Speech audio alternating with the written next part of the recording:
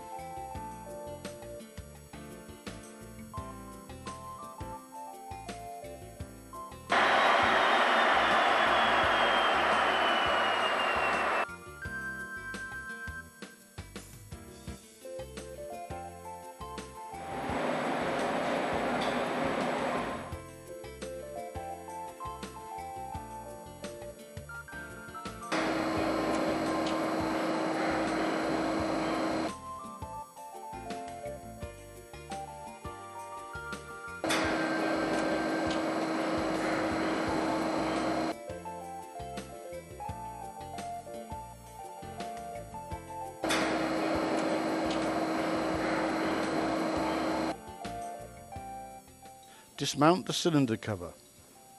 See Instruction Book Volume 2, Procedure 901. Loosen the stuffing box and piston rod foot.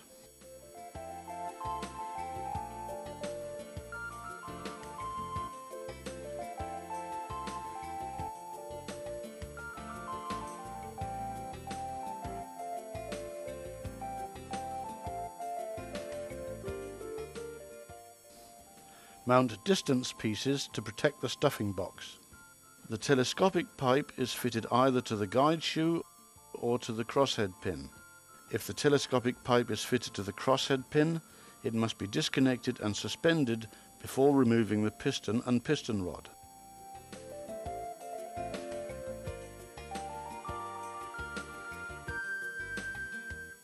Ensure that wear ridges are smoothed out and that any carbon deposits are removed.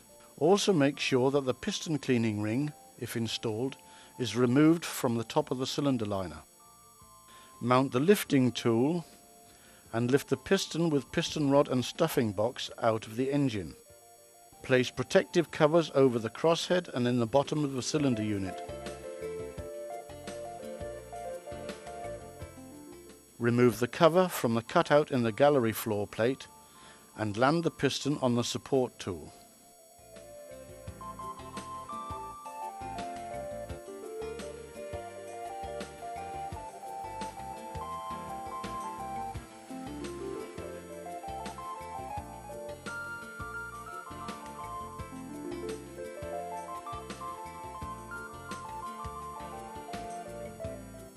Before starting the overhaul, tape a new O-ring to the piston rod above the stuffing box housing.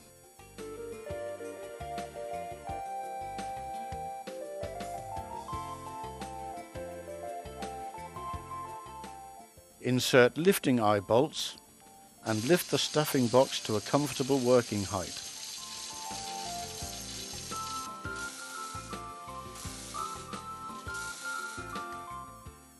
Mount the work table around the piston rod.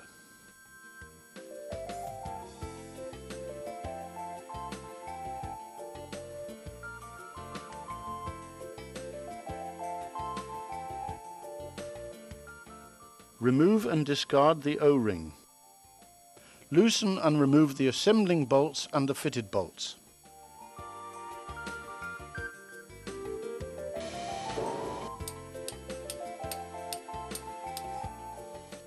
Remove the stuffing box halves. Do not use a chisel to separate the halves, as this will damage the contact faces.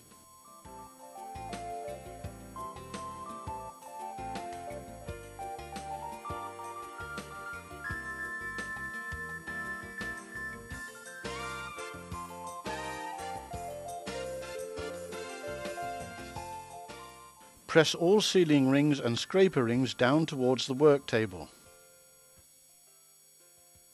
Push the segments together so that the total ring end clearance can be measured at one point. Measure and record the clearances and compare them with the wear limits given in the instruction book. Connect the hooking tool.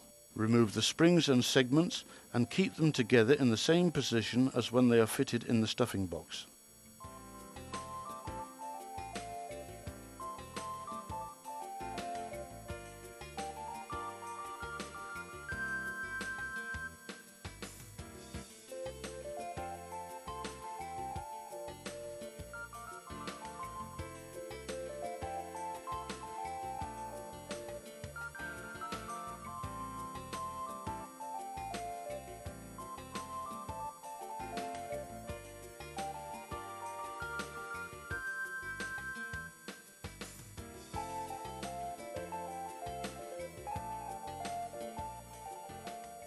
Clean and inspect any segments which are to be used again. The stuffing box is so designed that it has the same time between overhauls as the piston.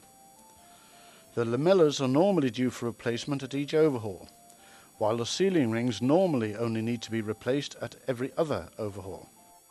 After cleaning, insert all segments in their respective grooves in the housing and measure the vertical clearance with a feeler gauge.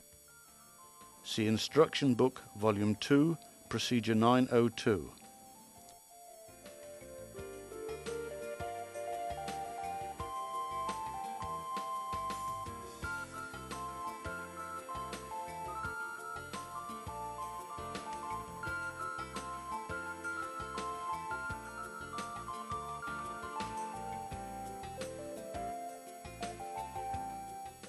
Check the calibration of the springs. See Instruction Book, Volume 2, Procedure 902.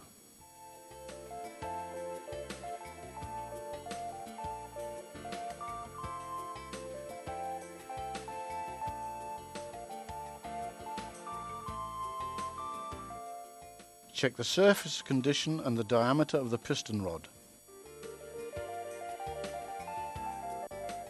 Record the results, for example on this inspection report, which is available from MAN B&W Diesel.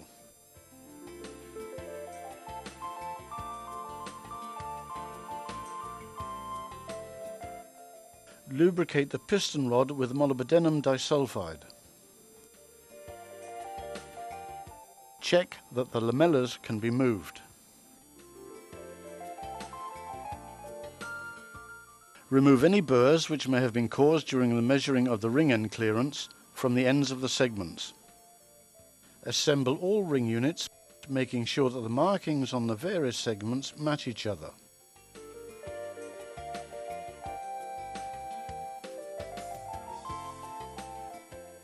To facilitate the mounting of the springs, cross your arms before connecting the hooking tools. Remove any burrs from the ends of the segments.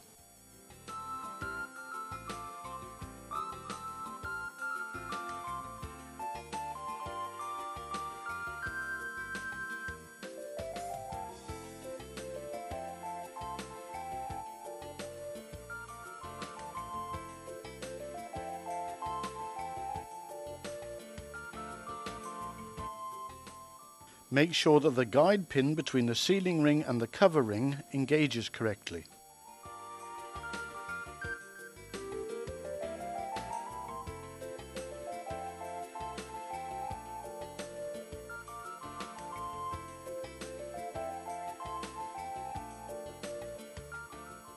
Lift all the rings up the piston rod and use the stuffing box halves to adjust the rings so that they fit properly in the grooves.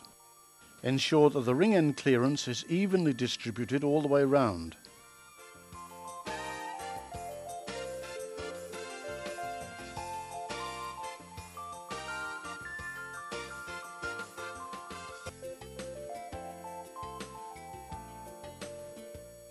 Apply lubricating oil to the segments and to the housing.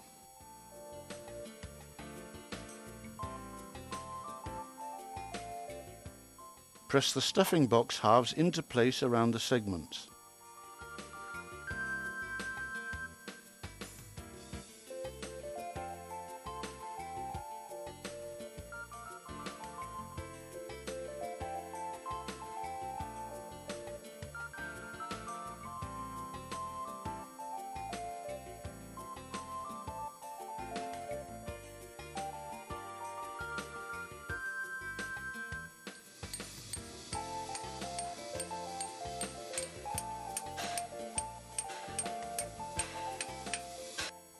Adjust the torque spanner to the value given in the instruction book.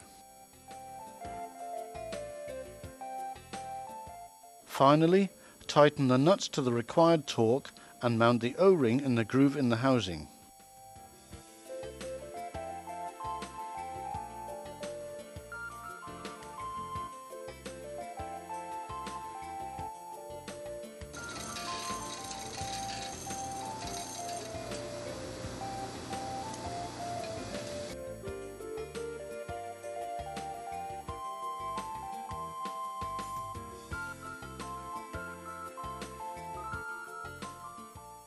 Make sure that the guide pins on the distance pieces engage correctly with the stuffing box.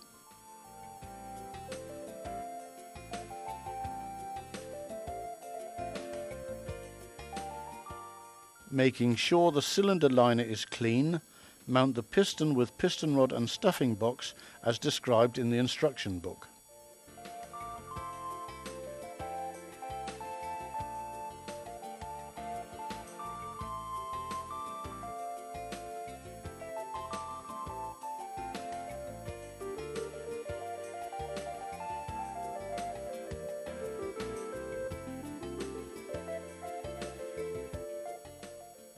Reinstall the cover on the gallery floor plate. Remove the protective cover in the bottom of the cylinder unit.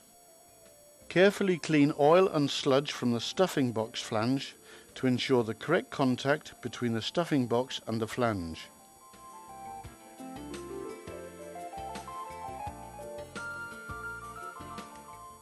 Remove the protective cover from the crosshead as late as possible.